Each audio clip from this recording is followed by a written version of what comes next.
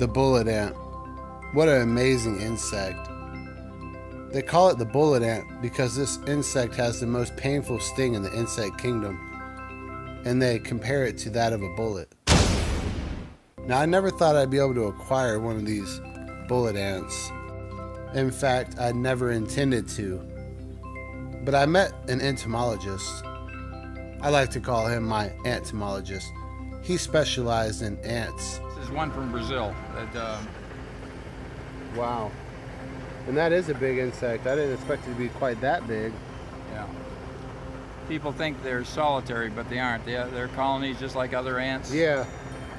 Wow, that's horrible. My camera looks horrible right now. I'm trying to get it back. Oh, there we go. Okay.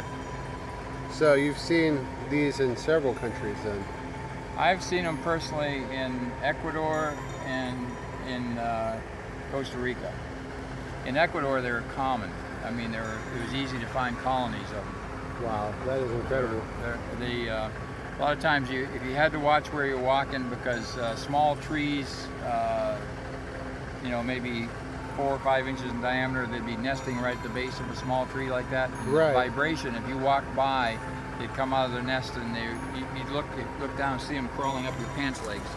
So you gotta be looking, because if they get up there and you disturb them, they sting. And yeah. And it's extremely But if you don't painful. disturb them, they may not sting? Probably. Yeah, let me get a good front view of this. You can see there's almost look like little shoulder points on this pronotum on the back. So you have lots of different insects, I take it. Well, I have a few other things, but I don't have a huge collection. I've got a lot of ants, but most of them are still in alcohol because I don't get around to mounting them.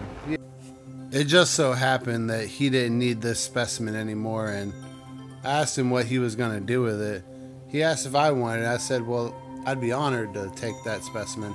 I never imagined I could have something like that in my collection. You guys may have seen my previous video on the cow killer sting challenge.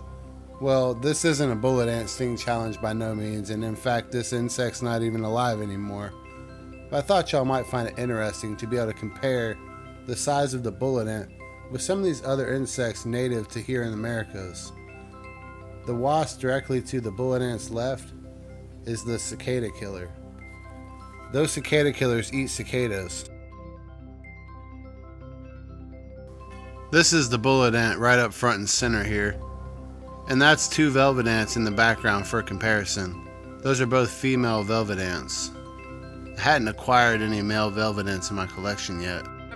In order to keep it from getting eaten by domestic, I have a whole display case full of insects. Oh, so let's stick it right in there with that. Yeah. As long as you got some it's protected moth by cakes or something. Yeah. Mothballs? Mothballs don't kill them, they repel them, but the best thing is this moth cakes, paradichlorobenzene. It's a different kind of Is that chemical. they use to preserve the moths inside of like those cases? No, or? they just use it to keep insects from eating them. Okay.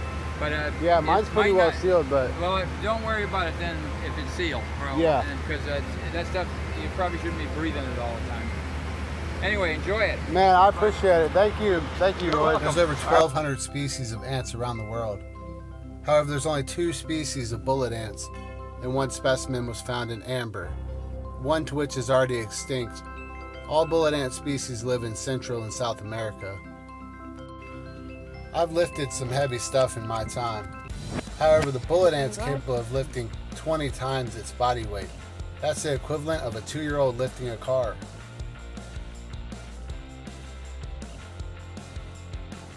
Or me lifting a school bus. Thanks for watching this episode of The Great Outdoors. I'm your host, Alex. Make sure you hit that like button if you like this video and subscribe. Thanks again.